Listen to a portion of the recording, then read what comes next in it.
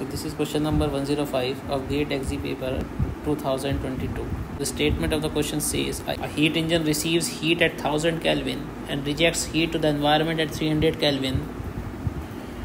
So we have a heat engine which takes heat at 1000 Kelvin. So let's say it takes heat QH1, and this is a heat engine, and it rejects heat to 300 Kelvin. This is 300 Kelvin. So the efficiency of the heat engine is half the efficiency of a Carnot engine working between the above mentioned temperature limits. The work output from the heat engine is completely used to drive a refrigerator. So this engine has some work output, and it is used to drive a refrigerator that steadily removes heat from a cold space at 260 kW at a rate of 5.2 kW and rejects the heat to the same environment at 300 Kelvin. The COP of the refrigerator is half of the COP of the Carnot refrigerator operating between the same temperature limits as that of the refrigerator. The rate of heat supplied to the heat engine is. So we have to find this QH1, and this W is used to drive a refrigerator. So first we solve heat engine. So it is given that the efficiency of this engine is half the Carnot efficiency working between these temperature limits.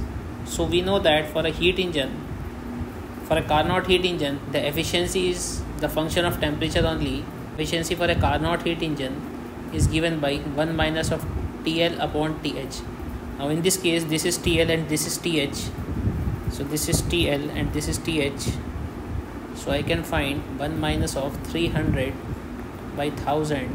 This is eta Carnot as 0.7. Since efficiency of this heat engine is half the Carnot efficiency, so this is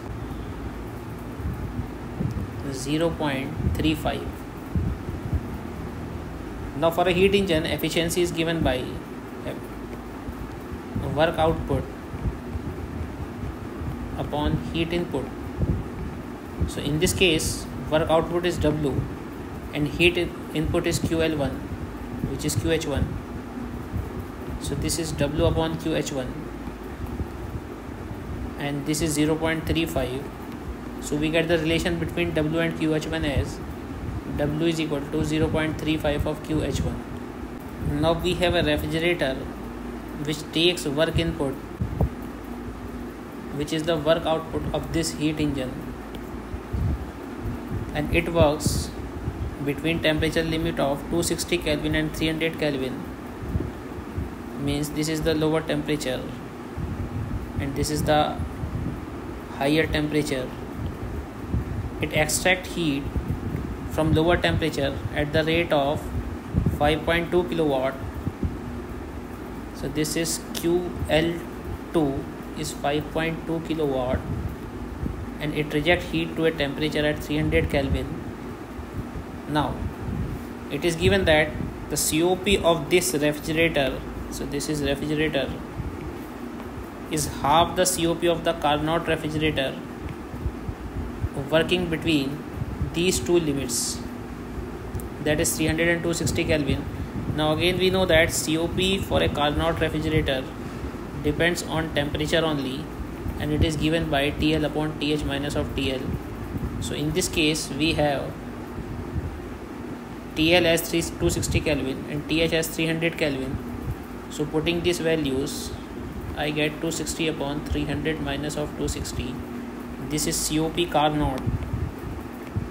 So it comes out to be COP Carnot as 6.5.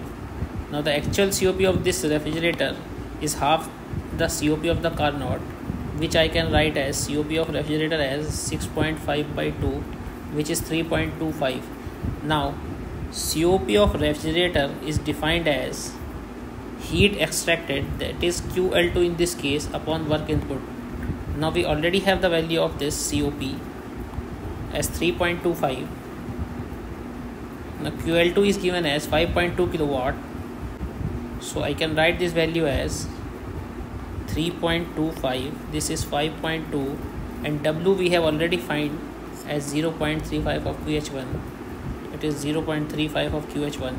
Solving this, we get the value of QH1 as 4.57 kilowatt. So please check the units. It is asking in kilowatt, so the answer is 4.57 kilowatt. There may be a chance that the question may be asked in watts, so you have to multiply it by 1000, or it can be asked in megawatts, so you have to divide this unit by 1000.